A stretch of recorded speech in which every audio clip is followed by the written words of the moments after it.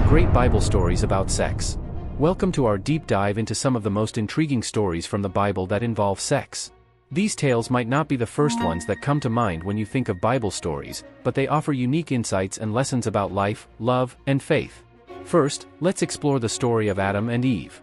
Imagine the wonder of having God choose your life partner. Adam and Eve were created for each other, discovering their sexuality together without any past experiences or misunderstandings. This story reminds us of the ideal scenario for entering marriage, with a clean slate. And even if we don't, the story reassures us that God can give us a fresh start. Perhaps we should view our marital bedrooms as our own personal Garden of Eden, a safe, private, thriving place where we are dedicated to each other and blessed by God. How does the story of Adam and Eve inspire us to view our relationships and marital commitments? Next, we have the story of Joseph and Potiphar's wife. Joseph, a handsome young slave in Potiphar's house, caught the eye of Potiphar's wife. Despite her attempts to seduce him, Joseph resisted and fled. This story is a powerful testament to the importance of fidelity and saving sex for marriage. When Joseph finally married Asenath, it's nice to imagine her surprise and delight that he had saved himself for her. So, is it really possible to wait for marriage? Is it worth it? The answer is a resounding yes, and Joseph's story proves it. What lessons about fidelity and the value of waiting for marriage can we learn from Joseph's story?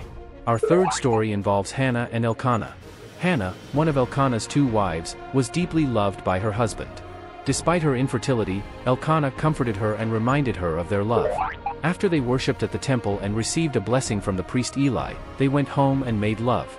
With God's help, they finally conceived a son. This story beautifully illustrates that there's no disconnect between worshiping God and expressing intimate love with our spouse. God designed both and desires both.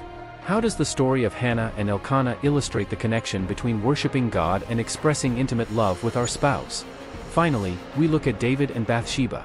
This is not the infamous story of their adulterous relationship, but the story that follows.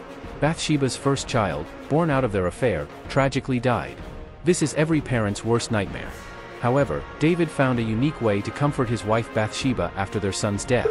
What can we learn from David's actions in comforting Bathsheba after their son's death? These stories remind us of the complex and profound ways in which sex, love, and faith intertwine in our lives. They offer us valuable lessons and insights, and challenge us to think more deeply about our own relationships and beliefs. Thank you for joining us on this journey through these noteworthy Bible stories involving sex.